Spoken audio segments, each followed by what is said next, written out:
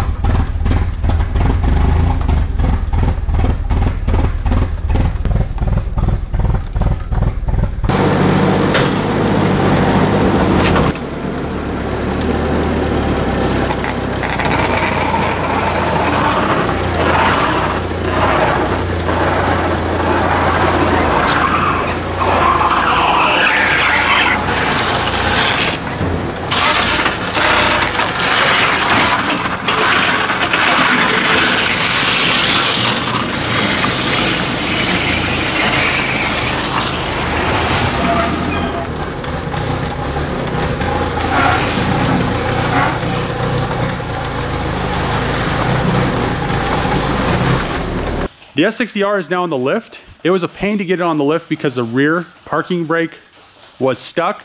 So I kind of had to rock it back and forth. It's probably because it's been sitting so long. Who knows? Got it unstuck, got it on the lift. Now what we're gonna do is pop the hood, check the oil, make sure everything is okay right there. Once that's done, I need to figure out what I do with the key. I think it's somewhere over there. Then I'll connect these jumper cables, that battery over there, try to get it to start. And hopefully, I mean, I bought this car sight unseen, but it did hit a wall, so it was running when it wrecked. So hopefully that theory works out for me and we have a good engine, good tranny, and everything else is good to go. So we could drop this thing out, reseal it, get it all up to par before we put in the V70R. So let's get this thing started. A little wipe.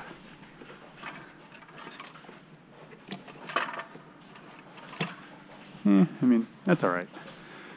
Now the oil, actually I need that rag again. Oil, come on, be good, be good, be good, be good.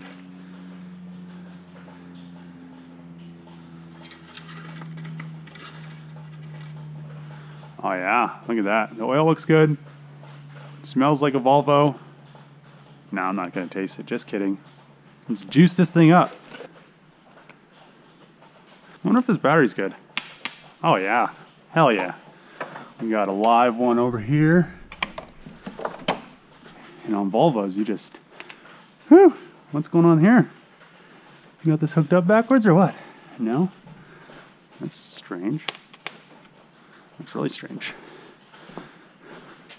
Key, oh key, where could you be? Oh, look at that, found it. It even said it didn't have the key, and I found it in the door sill. I think somebody's trying to take my knob. It wasn't the good kind of. Oh no! Ah! Need another set of jumper cables.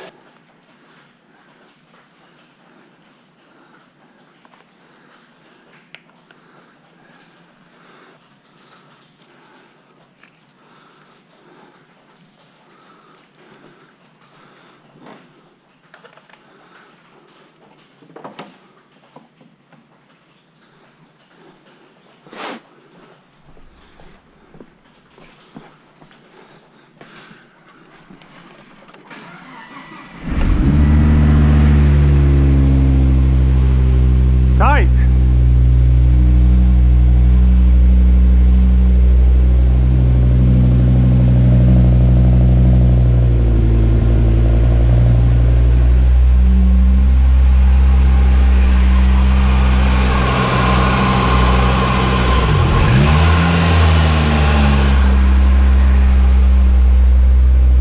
Man, she sounds good. Sounds really good.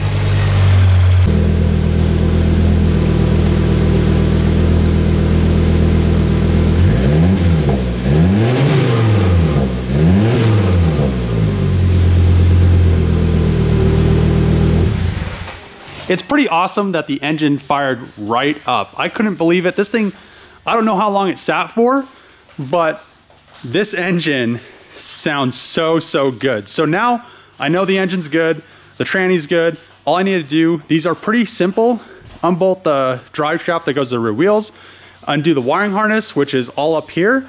Then I need to disconnect this mount right here. I'll pull this bar, everything will drop out of the bottom. One thing I didn't notice when I bought this car was it has these poly bushings right here, which I was gonna upgrade those anyway, so that's a plus.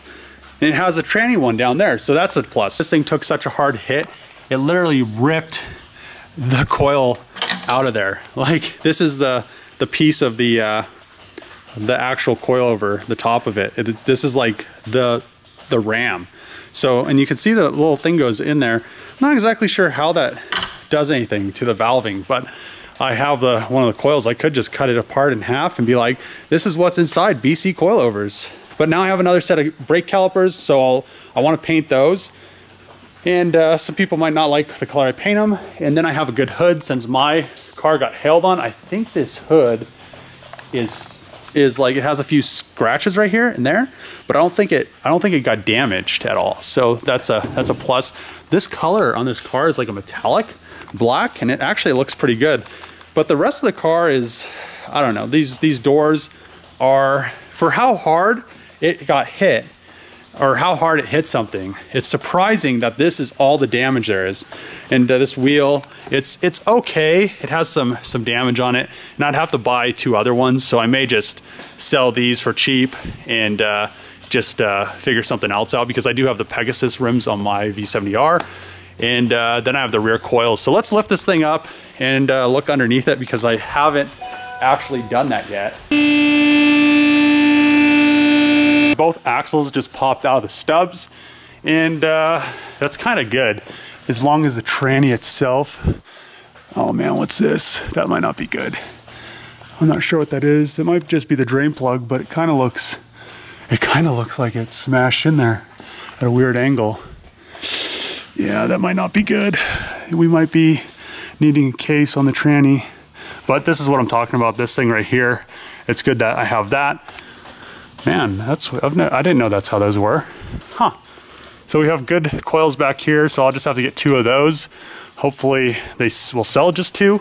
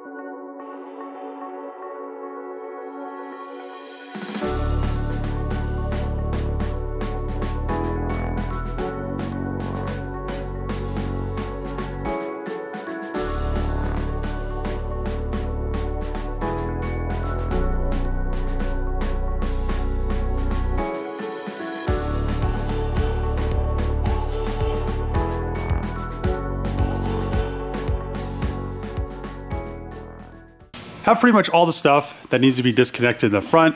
The ECU is out, the wiring is disconnected from the ECU box, and all the piping, radiator, all the stuff in the front is disconnected. The exhaust, I just disconnected it, and it still had the catalytic converter, which I thought this thing had a tune on it. So it probably doesn't have a tune, and it sounded really, really good for having a cat. It's gonna be awesome once the V70R 6-speed swapped. I'm really glad this engine was good. If you like these videos, click the subscribe button, throw a comment below, give this video a thumbs up, and as always, see you guys tomorrow.